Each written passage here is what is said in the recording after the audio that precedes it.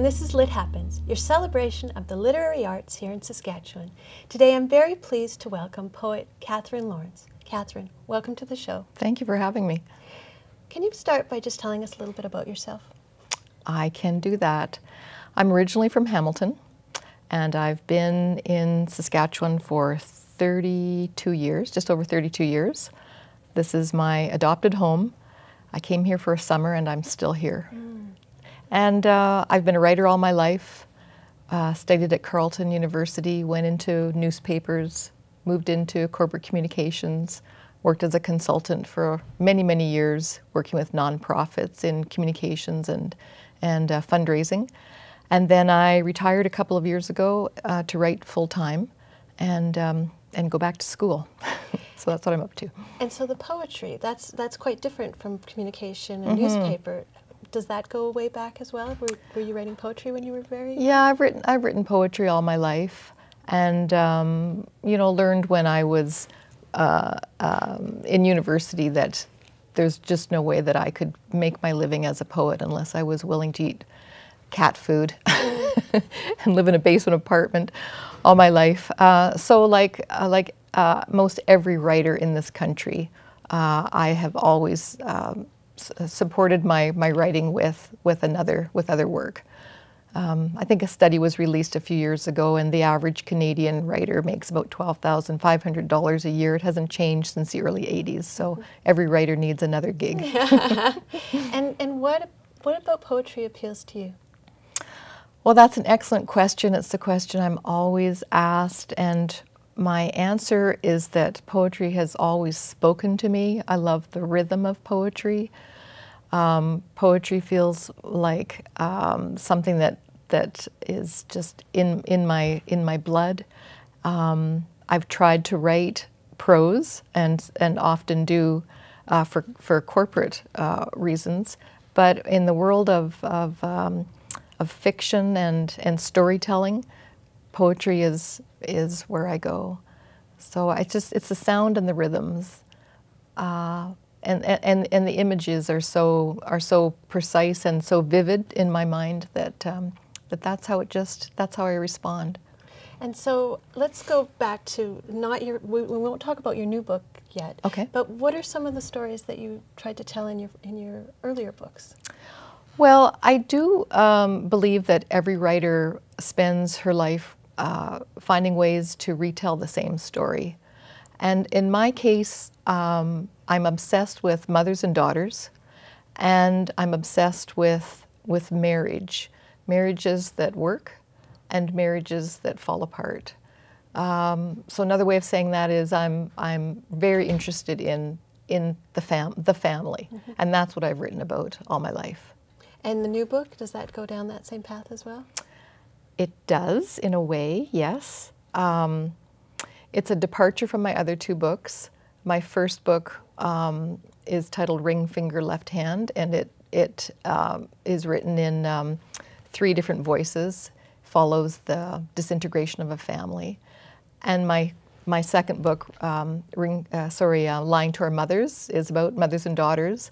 And never mind, the impulse behind it was the death of my mother, and it got me thinking about how women who immigrated to Canada in the early 1800s, how they coped with the fact that when they said goodbye to their mothers and their sisters, their loved ones, they never again saw them or heard their voice or touched them, smelled the scent on their skin. And I just wondered about so I tried to write about that absence, and I call it an immigrant tale.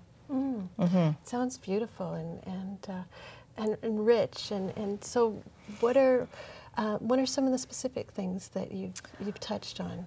Well, it's written in one voice. Okay. The character is named Wife, capital W-I-F-E. Wow. And she comes over to Canada from England and soon realizes that she's made a big mistake in terms of her marriage, and she cannot make sense of the backwoods and how to navigate this rough and foreign place. So she retreats inward, and she uses her own art, her painting, to keep her sane, if you will. And she communicates with the wind and the land and animals, and in that way she's able to make sense of her surroundings.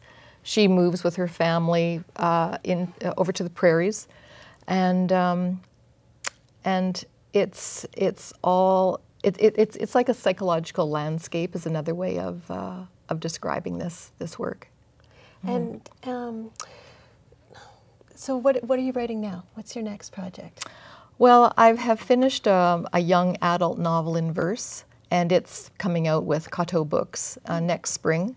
And right now I'm sort of in pre-writing stage, researching and experimenting with a collection that once again has to do with marriage and divorce.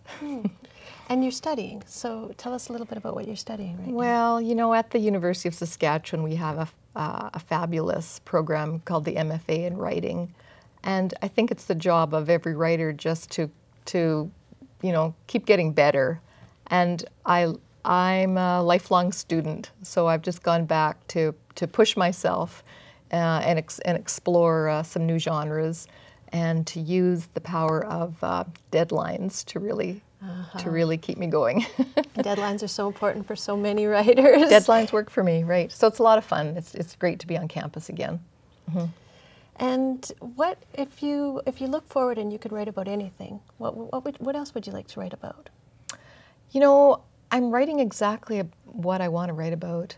I'm just fascinated by the way we make the decisions we make with respect to love, and how love sustains us and lets us down, and is a source of our greatest joy and our greatest sadness.